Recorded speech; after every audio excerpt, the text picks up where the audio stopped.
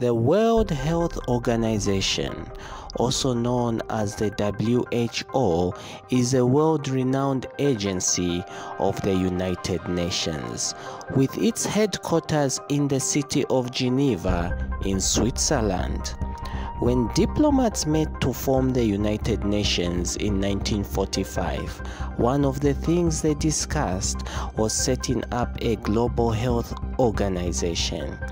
WHO's constitution came into force on 7th April 1948, a date which is now celebrated everywhere as World Health Day. WHO was founded on the principle that health is a human right and all people should enjoy the highest standard of health. The aspiration towards better health for everyone, everywhere, has guided the organization's work ever since. In partnership with countries, WHO has made impressive progress in many areas that promote our health and well-being.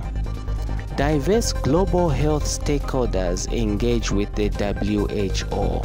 WHO works closely with decision makers, ministries of health, government agencies, other government departments at the national level.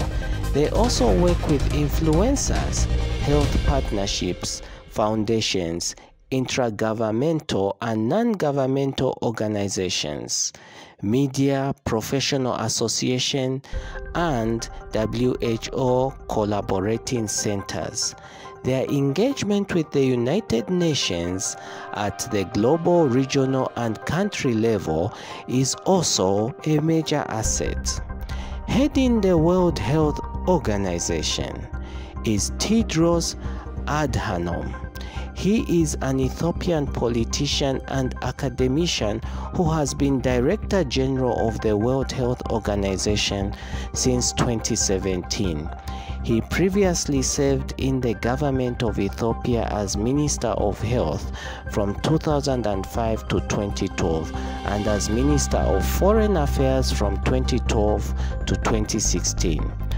More than 7,000 people from more than 150 countries work for the organization in 150 offices in countries, territories, and areas, 6 regional offices at the Global Service Center in Malaysia, and at the headquarters in Geneva, Switzerland. In addition to medical doctors, public health specialists, scientists, and epidemiologists, WHO staff include people trained to manage administrative, financial, and information systems, as well as experts in the fields of health statistics, economics, and emergency relief. WHO has many milestones in the past years, such as these. In 1951, the WHO Regional Office was established, and between 1952 to 1957, it saw the discovery of the polio vaccines, which paved the way for the WHO-facilitated global campaigns that had led to the near eradication of polio. In 1963, vaccines against measles became available. In 1983 to 1987, it saw the discovery of HIV, which leads to AIDS. In 1995, DOTS was implemented, Direct Observable Treatment, a strategy which saw the saving of 37 million tuberculosis patients. In 2009, the new H1N1 influenza virus emerged. 2014 saw the biggest outbreak of Ebola virus disease in West Africa. WHO deployed thousands of technical experts, support staff, and medical equipment to stop Ebola. In 2015, the WHO declared the European region malaria-free. And in 2016, WHO announces 0 cases of Ebola virus in West Africa.